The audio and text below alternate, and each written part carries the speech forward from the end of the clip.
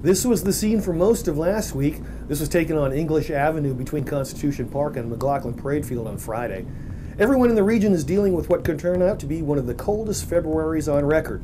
Snow, ice, wind, and even sub-zero temperatures have made driving conditions in recent days less than fun. Hello and welcome to Meade Week. I'm Brian Spann. Also on this edition, speaking of driving, are you ready to get your teenager on the road? CYSS can help.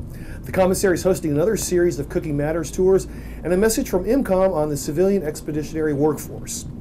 Headlining our show this week, the process has taken several years, but soldiers from the United States Army Signal School Detachment, taking classes at the Defense Information School, are the first to move into renovated barracks.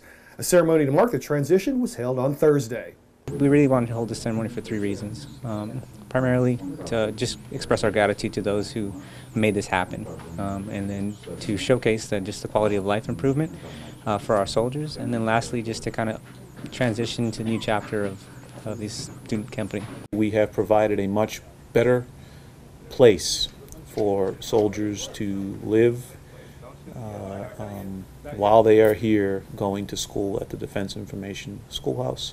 And a better place to live will keep them better focused on their mission and job that they have here, which is to train and educate themselves to then go out and perform the vital missions that they will execute when they get to their parent units. Company Executive Officer Angelos Katsaitis gave Meade TV a quick tour of the new facility.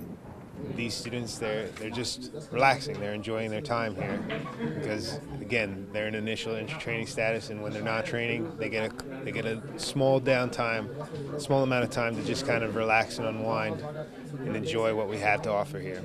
This is their kitchen day, also extension of their day room area where they can come and get some snacks from the vending machines, and also they have a fridge and microwaves that they're allowed to utilize. And so this is a typical room layout.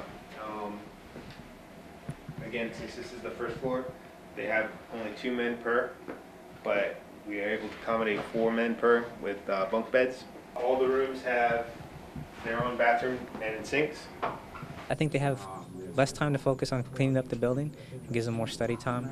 And then also they just have, like I said, a new environment to come back to and relax. Elsewhere, Child, Youth, and School Services offers a driver's education training program for teens over 15 and a half that have already obtained their driver's permit.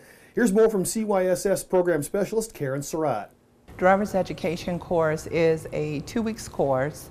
It's 30 hours classroom time, 6 hours of driving time behind the wheel. You have to be 15 years, 9 months. It's $320 for the class. It runs at the Teen Center. You can be 15 years old and sign up for the class, but you won't be able to get behind the wheel until the 15 years, 9 months and you get your permit. You must have a permit, and parents must attend the first class. In other news, the commissary is hosting another round of the Cooking Matters Tour and Challenge. You can learn how to shop smarter and make healthier choices. We teach 4 basic skills: buying fruits and vegetables on a budget, reading food labels, recognizing whole grains, and comparing unit pricing. We start off, it's a 45-minute tour, 45-minute to an hour tour. We start off in the produce section. We talk about buying seasonal fruits and vegetables. We talk about convenience foods, and then comparing the unit pricing. The Cooking Matters tours end with a $10 challenge. It's free $10 that I give you to put together a meal for a family of 4 for $10 or less. It can be a little difficult, but most people have done very, very well. A lot of families have used it as challenging themselves, so a husband and wife team or a mom and daughter team, and they will, challenge each other. But yeah, they like doing it, so it's fun. Meanwhile, the Department of Defense is always in need of certain skill sets in overseas locations. Here's a message from Installation Management Command Deputy Commanding General Major General LeWarren Patterson on the Civilian Expeditionary Workforce. I'm Major General LeWarren Patterson, Deputy Commanding General of U.S. Army Installation Management Command. IMCOM is dedicated to developing agile leaders for Force 2025 and beyond. From humanitarian aid to installation support in the combat zone, the Civilian Expeditionary Workforce is a critical part of the team. We need you, and so do our soldiers downrange.